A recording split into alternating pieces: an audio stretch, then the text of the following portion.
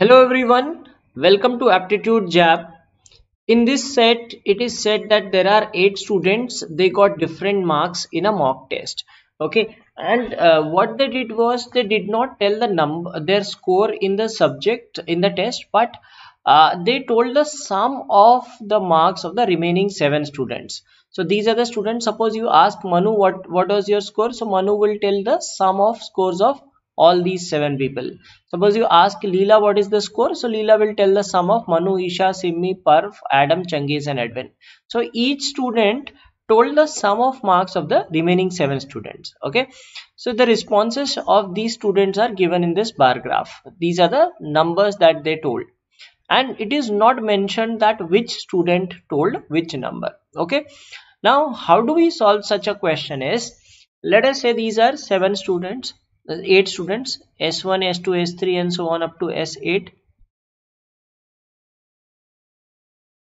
Okay, so when the first student responds, the first student, suppose S, if I ask S1, S1 will tell you the value of S2 plus S3 plus S4.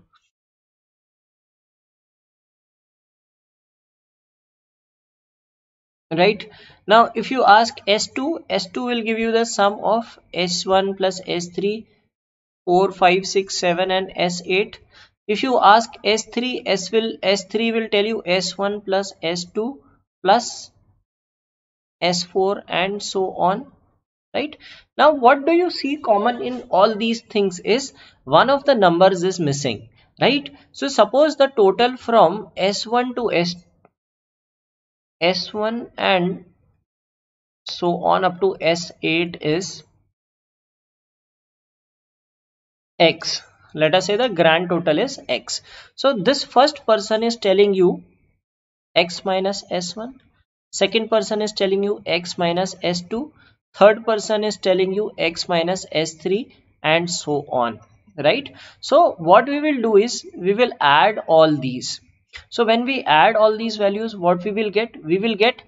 Uh, we will have first student, second student, third student and 8th student telling us X minus S8. So if we add all these values, we will get 8 times of X minus S1 plus S2 plus S3 and so on. Right, so that again results to X only. Okay, so we will get the value of 7x. So if we add all these values, we will get 7x. So let's add all these values and divide by 7 to get the total sum. Okay, so let's add this. So this is 67, 70, 100, 137, 151, 183, 208 and these are 8. 64 plus 208, 6608 is your total. Okay, 6608 is the total. Now this is 7x. X is the total sum, right? So you will get the value of X as 944. X is 944. So that means the total value of all these students is 944. Now if you want to find individuals, so this is X minus S1, right? X minus S1 is 821, right? So you can find S1. S1 will be 944 minus 821, which is 123. So calculate these values by subtracting from 944. So this is 98. This will be 141.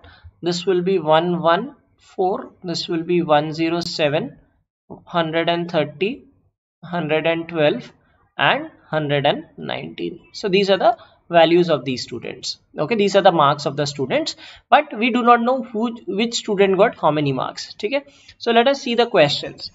The first question is, what is the difference between the maximum and the minimum scores of these students?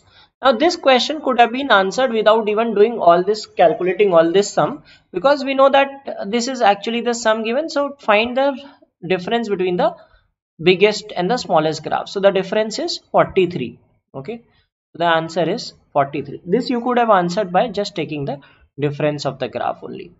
If Adam is the only person whose score is between 120 and 130, how many marks did he score? So between 120 and 130 we have only one score, which is 123. So the answer is 123. How many students scored more than 100 marks? So we know that except this student, there are 7 students who scored more than 100 marks. Okay. What is the average score of the 8 students? So total score is 944. Okay, 944 is the total of uh, uh, all the 8 students, right? So just divide 944 by 8, you will get 118. So the average score is 118. So these questions can be answered by using this graph. Now here's a question for you to answer in the comments on this video.